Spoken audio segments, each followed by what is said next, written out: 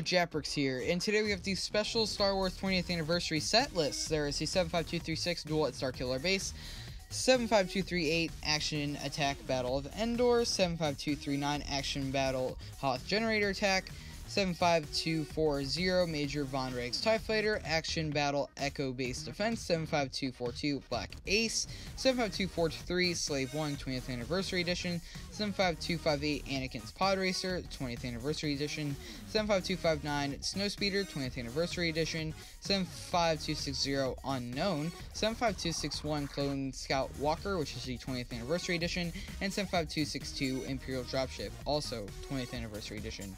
Now this is going to be a lot of sets, and for the first time I might buy most of these, because actually all the sets with the 20th Anniversary labels on them are going to each include a minifigure with the classic yellow faces and prints. On the back of the torso it says 20 years of LEGO Star Wars 1999 to 2019, and also a minifigure base plate with the same thing printed on it. I would show you the leak, but that's just a copyright strike waiting to happen, so yeah.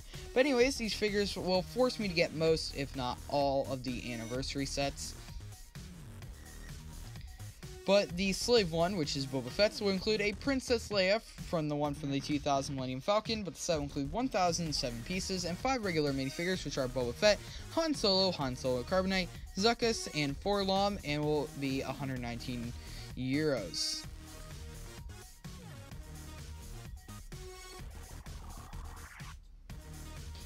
Next is the 20th Anniversary Anakin's Pod Racer, which will include an Anakin minifigure with short legs and a Padme with mid-legs? Yeah, I didn't think LEGO was ever going to use those again, but okay, I will take them. It will include 279 pieces and will be 29.99 euros. Also, the Anniversary minifigure will be a Luke Skywalker in the pilot outfit. The Snowspeeder set will, for some reason, be 39.99 euros. Yeah, I don't know why. They better include something good in here, because that is 10 more euros than the Snowspeeders usually are. It will have 309 pieces and will include Luke Skywalker, Dak Walter, and a Rebel soldier. And the 20th Anniversary figure will be Lando Calrissian from the 10123 Cloud City set, shockingly. The Clone Scout Walker will be an anniversary set with 29.99 euros being the price, and will include a Wookiee, a Clone Scout Trooper, and a Battle Droid, and 250 pieces. And the anniversary figure will be a Darth Vader, which will be exciting. There will also be a 20th Anniversary Imperial Dropship, which is rumored to be a re-release of the 2008 Battle Pack. 19.99 euros, and will be the price, and we'll have 125 pieces, and we will have 3 of the new 2018 Stormtrooper and a Shadow Trooper with the new helmet. So that is just magnificent. But the best part is the fact that it will include Han Solo as the 20th Anniversary figure. Nice. But of course, there's a whole bunch of other sets that aren't 20th Anniversary. Next is the Duel at Starkiller Base, which would be a small kill playset for 19.99 euros, and will include an exclusive Kylo Ren and a Rey minifigure, which all have 191 pieces. And next is the Action Attack Battle of Endor, which is apparently a new game set, which the description says 2 bases and 2 shooters at minifigures sits in each base, and you will have to shoot at targets on the enemy base. So this sounds fun. I will definitely pick it up, as I own basically all of Endor, so that'll be great. But the figures will be a Wicket, I noticed from the leak, no new printing, just the same one as the Ewok Village, and a new Scout Trooper figure. And next is the Action Battle Hoth Generator Attack, which is the same idea as the one from Endor.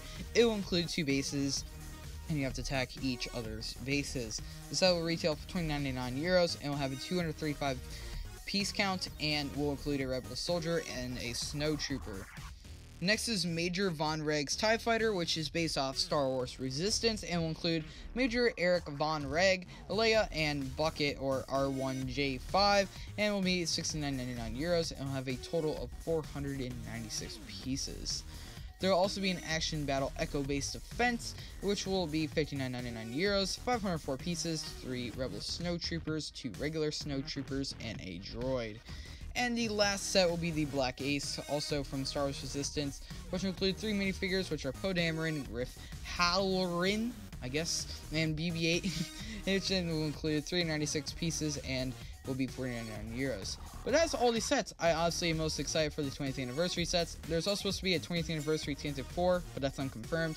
And I'm most likely to get most of these sets. That's it. I am so excited for these sets, aren't you? But what sets will you guys pick up? Leave your thoughts in the comments below, and I will see you guys later. Peace out. Bye.